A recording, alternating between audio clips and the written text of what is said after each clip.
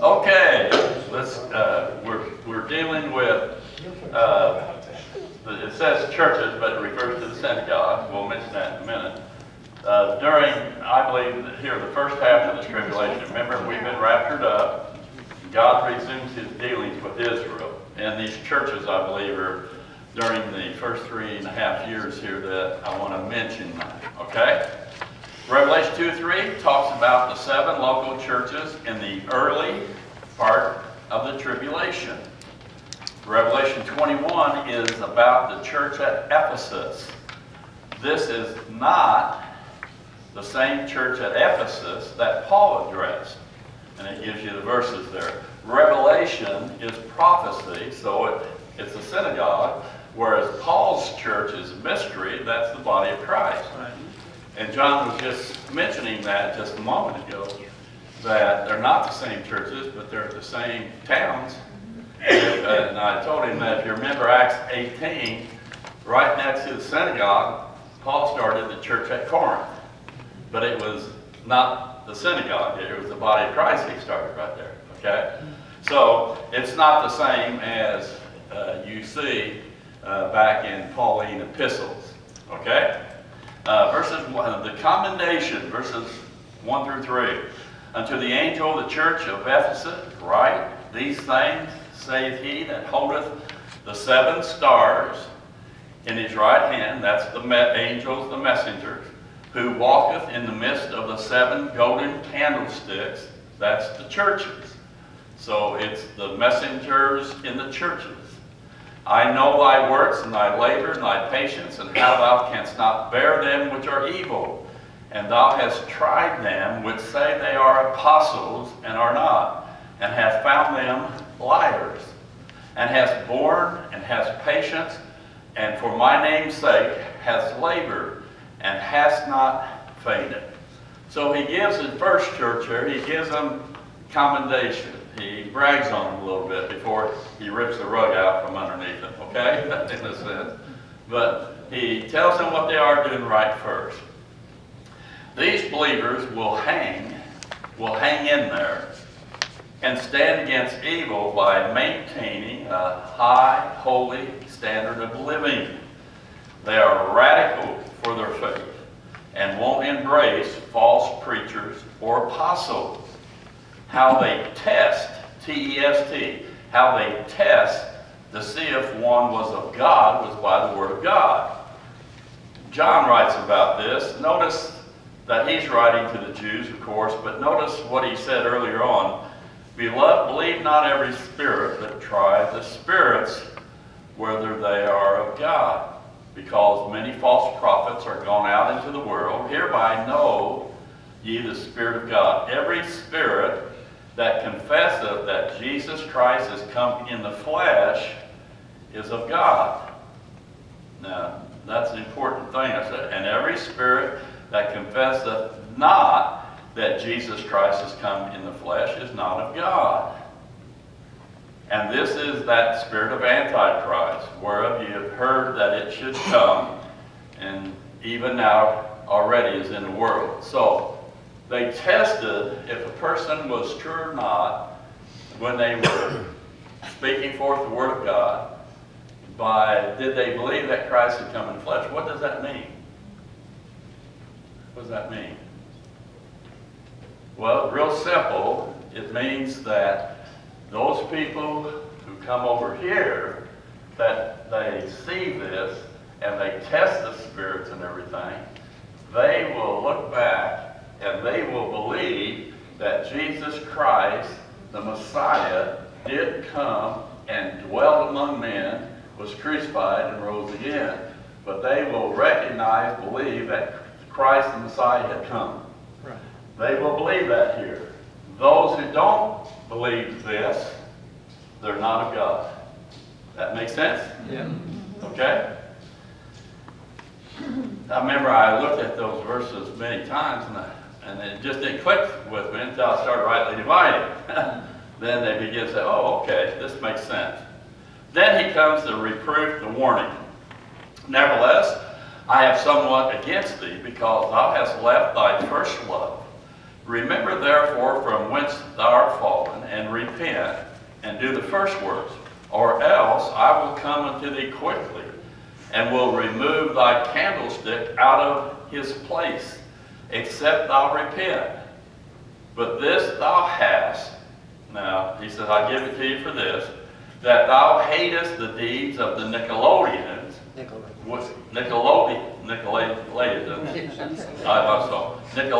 I'm watching TV too much. The Nicolaitans, which I also hate. Now, here it says they worked hard for, everybody turn their phones off, okay? They worked hard for the faith, but something else was becoming first place in their heart. Their heart has to maintain gratitude, appreciation, and closeness to who Christ is and what he has done for them. And plus they'll have the tribulation influence coming down on them. You know, I think they were radical for their faith, but somewhere they had left the most important thing, in a way. And isn't that what legalists do today? They've been saved, a lot of them. They love the Lord, but they begin to think about the rules and regulations and preferences, and they begin to focus on that rather than on the person of Christ. And they kind of leave their first love in a sense, don't they? And so anyway, he commends them. He says, but this is your problem. And one of the reasons I put what I did there in that little sentence is that the love of Christ constraineth me, Paul said. If you fall in love with Christ and love him, you want to please him. Right. And your focus will be him. And so when he says you've left your first love, the priority of your faith, which is me, he said they were standing up for what they believed, but they had left that, and that can happen to us real easy too. And if you always just be grateful for what he's done for you, that will help prevent that somewhat. Notice number 2, and they are asked to repent. Now, the word repent, yes, there is sorrow for failure, but it means to change one's mind and get back to their high level of love and zeal for Christ. There's a lot of people that promote repentance as you have to turn from your sin, make him Lord of your life, and live for him. That's not. Repentance is changing the way that you are thinking in your relationship with Christ, and when you fail the Lord, of course, but you're changing your mind. I did what was wrong, but I'm going to try to do what's right in your thinking. It's not your outward behavior, but it's inside your mind, I believe. Right. And is conviction of repentance, or at least... Well, conviction, of course, but repentance is conviction is guilt, you know. And I think as a Christian, I know all my sins are already forgiven. Right. And so there is a sorrow that I let the Lord down because I know it was my sin that nailed him to the cross, but I don't have to ask him for forgiveness today. Hello? Yeah. He's already forgiven me. Amen. Now, there's nothing wrong if I confess in the sense that I'm agreeing with God that I've sinned. Nothing wrong with that whatsoever. But I'm telling God, I know that it was my sin that nailed you to the cross. I know my sins are already forgiven. And I want to thank you for that. And I know that I did wrong here. But by your grace, please help me to have strength to go forward. And, you know, just move on. But if you do confess, you confess in the sense that you know your sins have already been forgiven. Some people say, well, that means you can have a license. And, of course, that's not true. If you're truly saved and you love the Lord, you want to live for him the best that you can live. Amen. Don't you? Amen. Yeah. I don't serve him because I have to. I serve him because I love him. That's right. And there's a difference there. If it's out of duty, then it becomes a human behavior effort. Rather than from my heart, I'm going to please him. And this is what his word says, pleases him. And I try to live that the best I can. Okay? Okay. After that rabbit, here we go. If no repentance, they would lose their church. And he says, and I come quickly. It's in the tribulation. They don't have much time because he's not going to mess around a whole lot. So he's going to come quickly. The word Ichabod, it means the glory of the Lord hath departed. Okay? And when God's not there, you're just going through the motions anyway. Nicolaitans. Did I say that right? That's right. Nickel, what? Nicolation. 5 minutes. Nicolaitans. Yeah. Nicolation. This is a false religious system that tries to seal in, conquer, and place others under their authority in SUB submission to its ungodly system. What religions would you say? They try to conquer and make you do what they say is to do. Okay, Catholicism, Islam, okay, even Hinduism. They're mean. They're supposed to be peace and all this, you know. They're killing Christians left and right over there. It's unbelievable. And but anyway, it's when you try to conquer somebody and force them to do what you say to do, like our government. Okay, notice. It is Baal, B-A-A-L.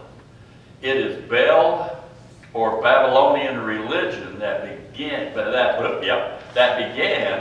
back in Genesis. Antichrist will use it to control most of the world. The way this is done is by setting a class of priests, clergy, that divides the people into two classes of people. The first class are those who have the A-U-T-H authority, like the Pharisees, scribes, and leaders. The second class are those who have no or little authority, but only do what they are told to do.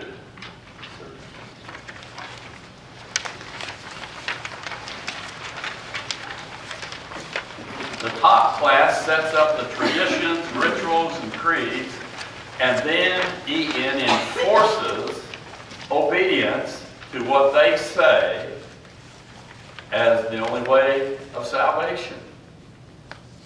You know, the Jews had Judaism. They had the correct religion, faith, in a sense, early. But they began to go by their oral traditions and creeds and so on, and leave the very Word of God and begin to trust in the oral sayings of the fellow leaders and rabbis and people like that, until where I've said before, they developed fence laws around the truth. And if you got through one fence, you wouldn't get to the next fence because they had put up their preferences around them. But what they had done, they had left the truth. Right. And they were following their fence laws, like a lot of Baptists. Hello? No, I didn't get an amen on that. Amen. It used to be that way. It's kind of changing a little bit today, which I'm grateful for. Okay, the true believer will hate what God hates and stand up against the Nicolaitans. The Nicolaitans will claim their apostles have authority over the circumcised believers and church, the second class people. But the kingdom gospel saints will take God's word and discover the Nicolaitans are an evil counterfeit. And that's an understatement. Their system will be at its peak during the tribulation. Okay? Question: who, what is this organized religious system starting in Genesis and culminating in Revelation 17:18? Antichrist will use it to help him control most of the world. It is the Mystery Babylon religious system. It is the oldest religion that continues to exist. Now we're going to look at that a little bit tonight, okay? Because I think it fits the context here. It originated in Genesis 10 through 11 in Babel, where the kingdom of the Babylonians was established. You know the story of Nimrod, Tower of Babel, and so on and everything like that, right? And they were in Shinar in Babylon, Babel. Now notice what I say here. There are characteristics of this religion in the Bible. It is introduced to Israel through the tribe of Dan, and eventually is called Baal worship, B-A-A-L. You remember when the tribes split? That's, you know, Ephraim sometimes, the northern tribes, and the two southern tribes, Judah. Yeah. So that is why in Revelation, the tribe of Dan is not sealed with the 12 tribes to become the 144,000 witnesses.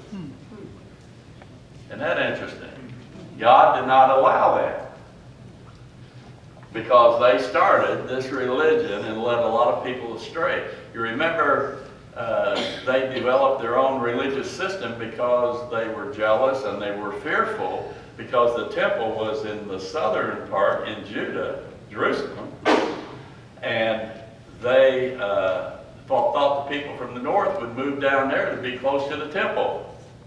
So in order to prevent that from losing their members, in a sense, they created their own religion up there, so people could worship up there and not have to go to Jerusalem. And that was a great sin. Okay? And they began to, by the way, they began to mingle with all the other people, and they became, is that how you say it? They were called, anybody know? Samaritans. Half Jew, half Gentile. They begin to mix so much and worship this false religion. Okay? Okay.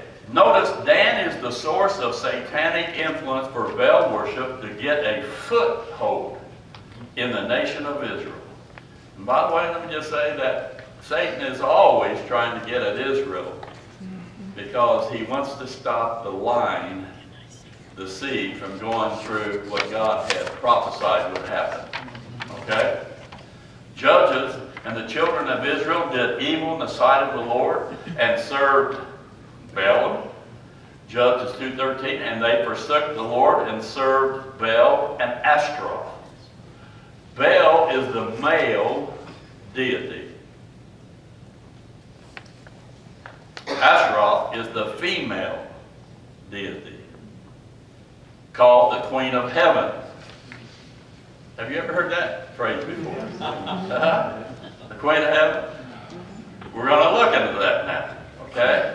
Notice some characteristics of this religion, the Nicolaitans. Judges 17, and the man Micah had a house of gods. That's a problem there. He's a Jewish man. And made an ephod, a teraphim, and consecrated one of his sons, who became his priest. In those days there was no king in Israel, but every man did that was right, which was right in his own eyes. Now that's a problem.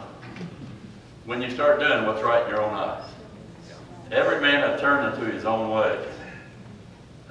Trust in the Lord with all thy heart, lean not unto thine own understanding, in all thy ways acknowledge him, and he shall direct thy path. So if you forget God, which they did, they begin to create other gods. Isn't that amazing? And then he says here, everybody just about had their own religion, not by God's word or Joshua's plea. You know, later on, I mean, they get it, you know, or they did. From Joshua, he says, you know, you need to serve God, but you serve whoever you want, but as for me and my house, we're going to serve the Lord. And he made a plea for the people. Micah set up his own church, synagogue, or temple, and made a house of gods, plural. And I put in there idols. That's what these gods are. They had little idols.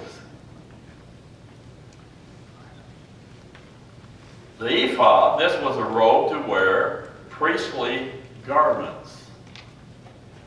The teraphim, this was small images, idols.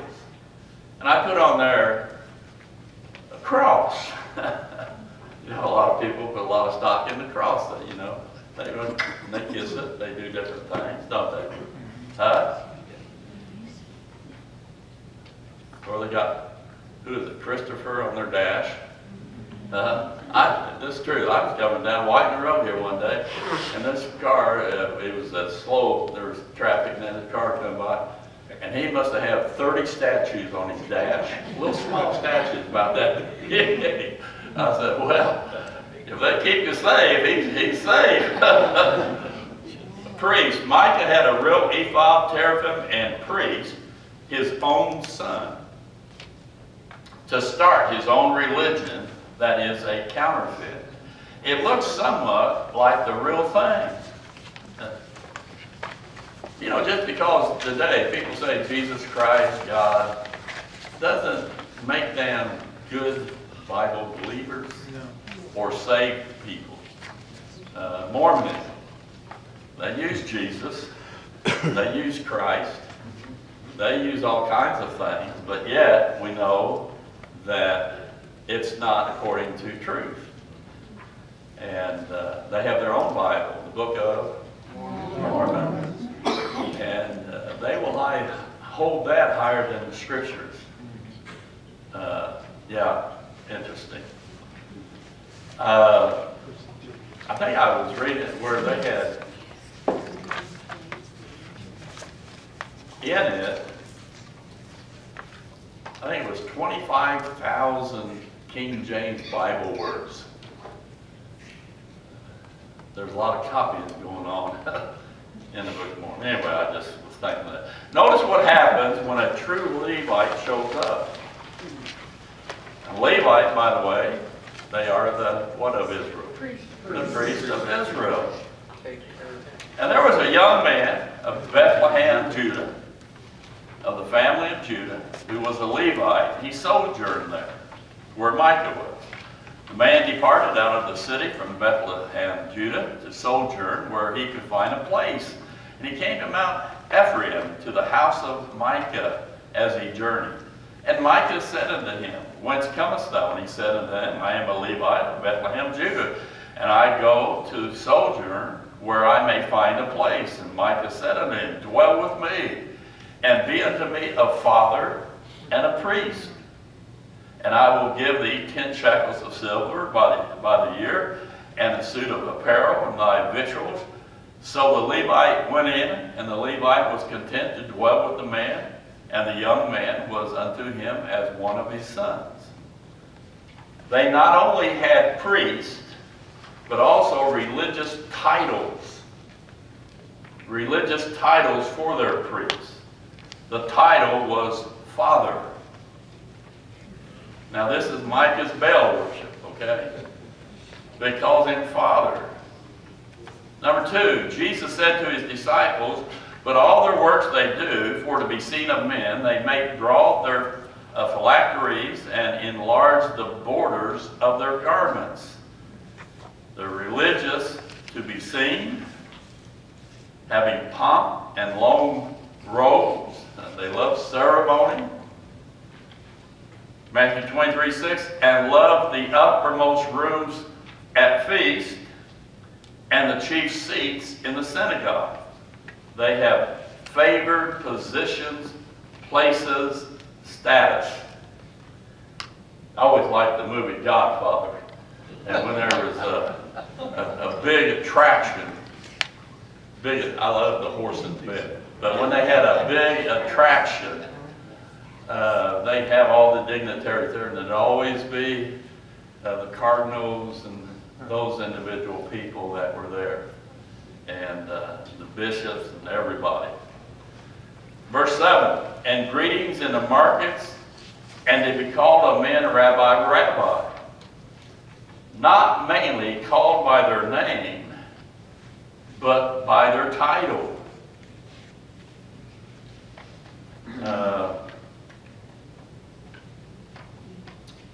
In Baptist circles, it used to be, and I know from personal experience, I've shared with my Sunday school class, that they would always call you Reverend. Sam Carmichael, when he sees me down in Martinsville there this past year, I haven't played much golf or anything this year, but he did, hey, Reverend Jimmy. They like talk. I'm not saying that's correct, okay? But verse 8 and 9, but be not ye called Rabbi, for one is your master, even Christ, and all are brethren, and call no man your Father upon the earth, for one is your Father which is in heaven. Christ says not to call one Father in a religious or spiritual sense. There's nothing wrong with saying, Father, Dad, whatever, in your life experience, but in a religious, spiritual sense, don't call a person your Father. And because there's only one, and He's in heaven. Number 3, where would Israel get the knowledge, idea, I-D-E-A, idea, to call a religious leader Father? Well, remember where Israel had spent 70 years. The answer is in Babylonian captivity. Nebuchadnezzar took the holy things, the vessels, from the temple and fused, F-U-S-E-D, fused them together with Babylon's religion. I should have said religions, plural. That united into one, all religion of Baal worship. Daniel would not participate, of course, but most of the captives of Israel did not do what Daniel or the 3 Hebrews did. They didn't stand up for the true God, like Daniel and the 3 Hebrews. So Baal worship has a type of Old Testament priesthood, and they called their priest Father. Have you ever heard of a religion that does that? Now this next one, just to make a point, is Jehu. He's trying to entrap these Baal priests to kill them. So that's the story. Notice Jehu gathered all the people together and said unto them, Ahab served Baal, and he did a little, his wife mainly, Jezebel, but Jehu shall serve him much. He's feminine.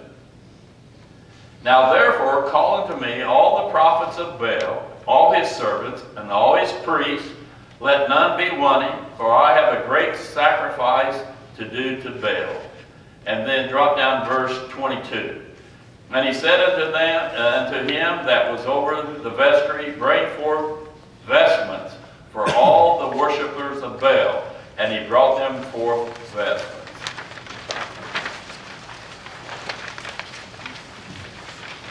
By the way, that entrapment worked. He killed them. Now notice, they wore vestments or long robes showing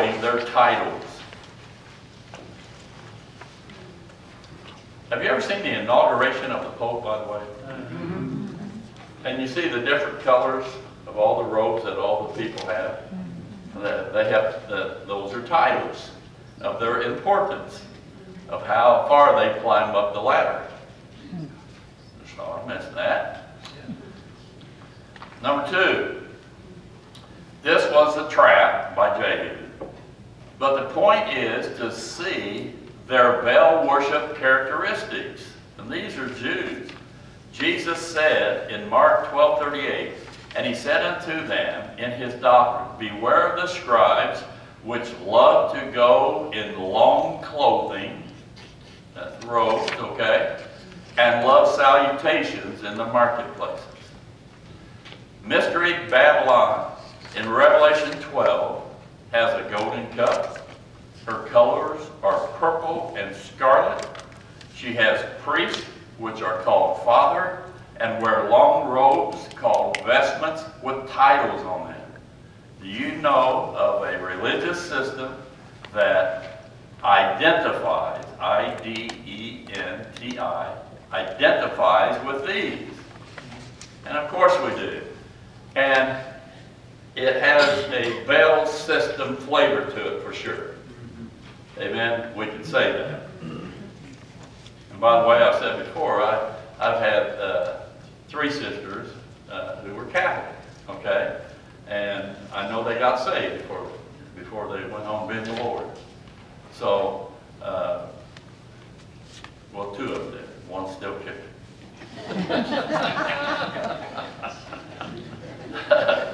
She's grateful for that. Now notice, this is not new, but it is the oldest religious system.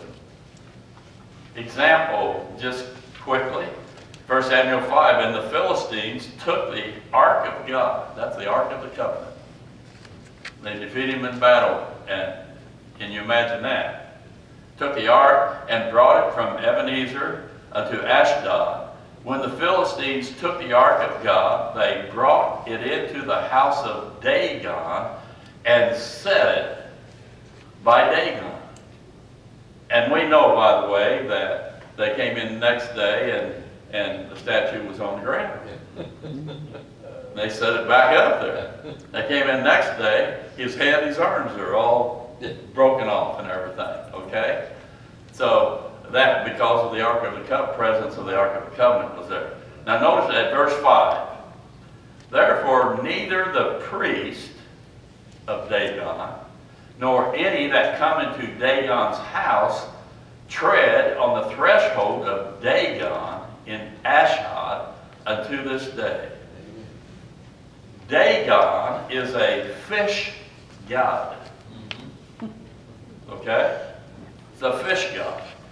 Have you ever seen one in a long robe, tall pointed hat, with an open mouth on the end of it?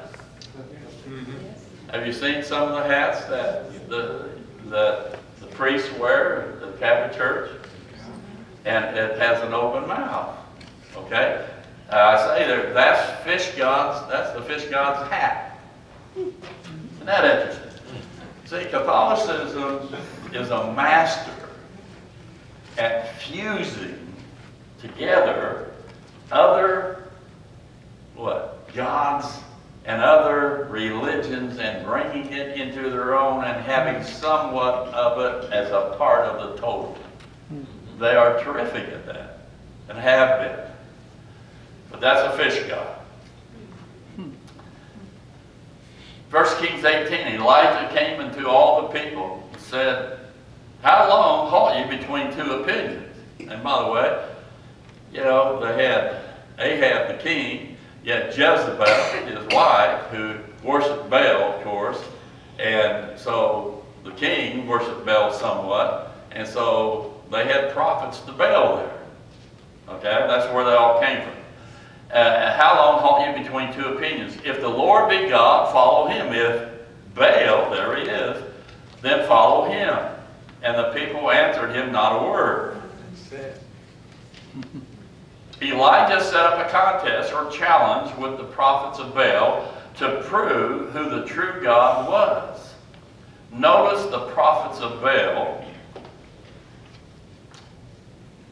the fact that they're in Israel there, and God said, let there be no other gods but me, and they're having statues and idols of Baal, supposedly, and all these things going on. Can you imagine what God is thinking? It would have been awful. And then, and the contest, who can bring fire down from, and burn up the sacrifice. And then, prophets of Baal, cried aloud and cut themselves after their manner with knives and lancets till the blood gushed out upon them. Do you know anyone that would go to this length in penance, P-E-N, in penance for God to do something they want? And that's a big part of penance within the Church of Rome. And I think Martin Luther is a classic example of that. He used to go up and down the steps until his knees were bloody, and the more blood he could shed, or they will, what do you call it, flog themselves? Yeah, themselves until they bleed and stuff like that, to get a hold of God in a sense and have His favor. But I love the next part. What happened? And it came to pass when midday was past. They started, here's midday, and they prophesied until the time of the offering of the evening. And now it's evening time, and there was neither voice, nor any answer, nor any that regarded. In other words, they got zilch. Amen? They didn't get anything from God. And I think it's Jeremiah, he said, you can talk all you want to that idol, but he's not going to answer you. You can have all of them you want. They're not going to talk to you or do anything for you. Matter of fact, you remember Paul, when Paul says, you know, y'all are shook up about eating meat that's been offered to, been blessed by an idol, whatever. And he said, an idol's nothing. That's right. You know, I mean, it's nothing. It's just a piece of stone or wood. That's all it is. Right. Another example, just notice, this is an interesting one though.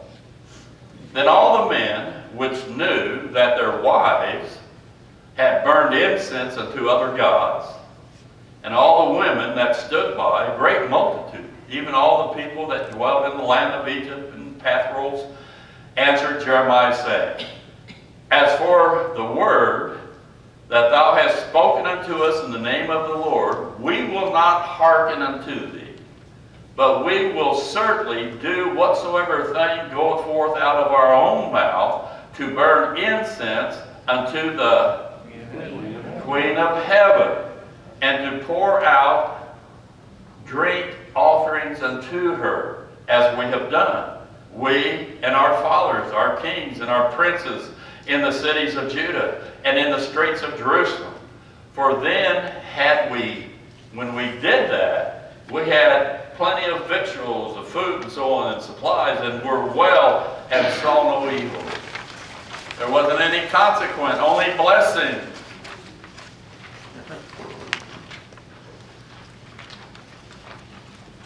What time is it? I'm just curious. 22. Okay.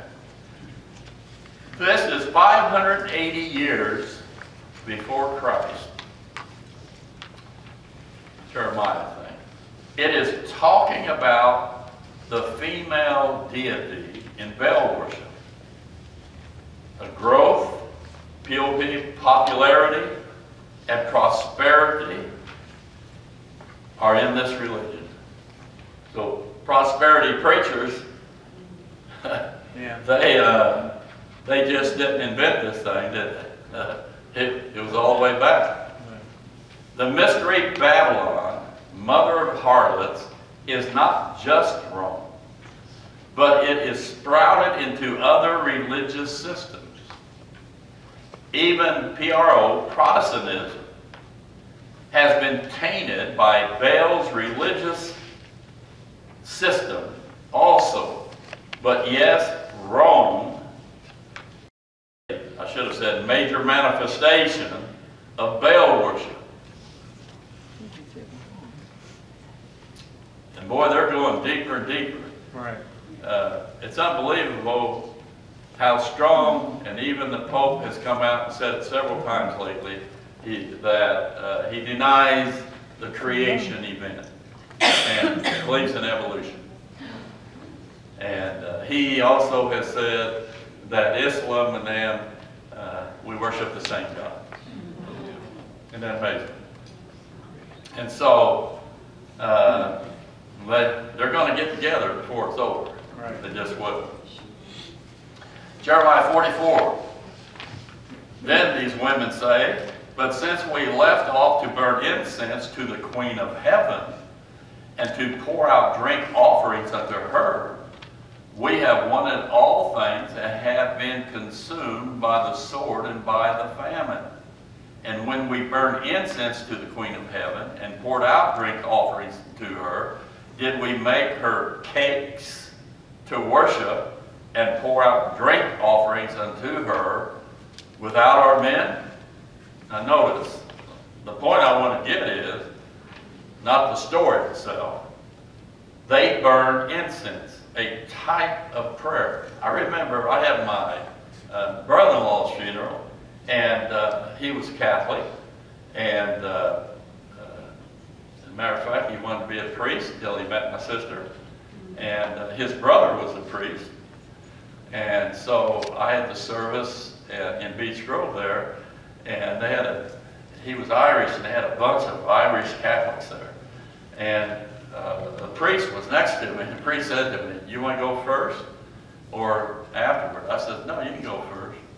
And so I want to know what I need to say, okay?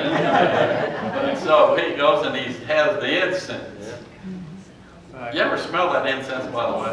We went over to Carol's brother's funeral over in Ohio, and they belong to not the Catholic Church, but it's a Greek Orthodox church. And boy, as soon as you walk in, the incense, it just hits you. And it's in your clothes, everything. You can't get rid of it. And but anyway, he was doing that, and my brother said he thought he was going to wash the makeup off of my brother-in-law. I mean, he just had him all wet. He just had these incense going like this. That didn't mean anything, but I thought it was good.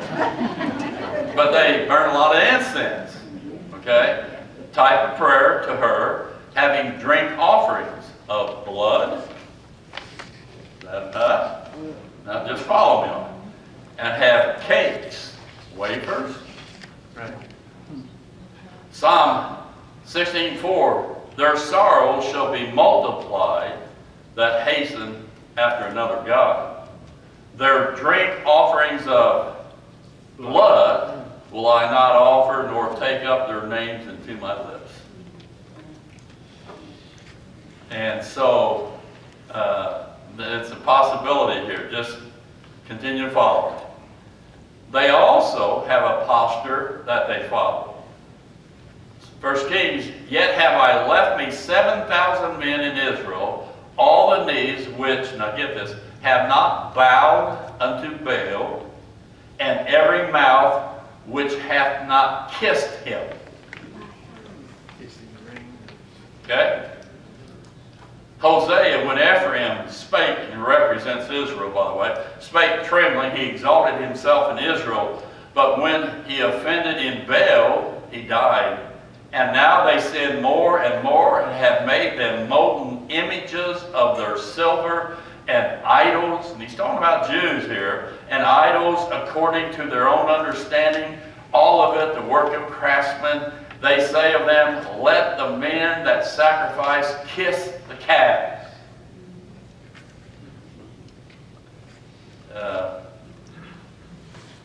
They had a problem that as soon as they came out of Egypt, didn't they? They brought their gods with them. They have images of idols and kiss them. Have you ever seen anyone kiss a statue? S-T-A-T-U-E. A statue or C-R-U, crucifix, as an act of worship? They showed statues over in Europe where people have kissed the feet of those statues so much that their toes are gone and working on their feet now. Isn't that amazing? Yeah. That's true. And they kiss those statues and do everything, and baseball players. You know, they have their crucifix. And when they hit something, they take it up like this, you know. Isn't that what they did? That's exactly what they did. And by the way, you have a crucifix. I'm not getting on you tonight, okay? It's a reminder of the cross. I understand that. I remember I was visiting this guy in the hospital, St. Francis, down in Beach Grove back then. And I asked him, I said, somebody wanted me to visit him, he's Catholic. I said, well, let me ask you a question. Do you know that if you die, you go to heaven? Are you saved? And he said, oh, yeah. He said, I got a piece of the cross. I said, you do? He said, yeah. And he had a crucifix. And it opened up, and there was a piece of wood in there. He said, there's a piece of cross right there. I'm going to heaven. Isn't that amazing? And so they worship these things. Okay? They worship them. 6, the assembly at Ephesus will know some things that the Bible will reveal to them concerning the Nicolaitans, Mystery Babylon, religious organization. It is a major part of the lie, L-I-E, the lie program. Antichrist will use it for a time, and then he will destroy it and say, stop worshiping what they say. It's time to worship me. Okay? God's attitude toward this system is the same in every age. He hates it. Verse 7, he that hath an ear, let him hear what the Spirit saith unto the churches. To him that overcometh, I will give to eat of the tree of life, which is in the midst of the paradise of God. Though this is a message to the Ephesus church, Nicolaitan religion will be a problem for the 7 churches in the tribulation. Not just going to affect this church. These Jewish believers are to listen to what Christ is saying and heed his warnings. They were to return to him as first love, as their only hope in not letting the Nicolaitan message take root in their church. Now, don't miss this next part. A church's life for Christ determines what doctrine, D-O-C, what doctrine is allowed in the church. Amen. Last page. We're going to end up right on the perfect time. And I promise next week we'll take, well, a couple churches. But if you understand this at the beginning here of the tribulation and the Nicolaitan religion, Bell religious system, as we go through it, you'll see things. Oh yeah, I understand what that is. That'll be helpful to you, I promise. To those who in faith overcome, they are the ones permitted to go into the kingdom's paradise. It will be, as Deuteronomy says, like heaven on earth.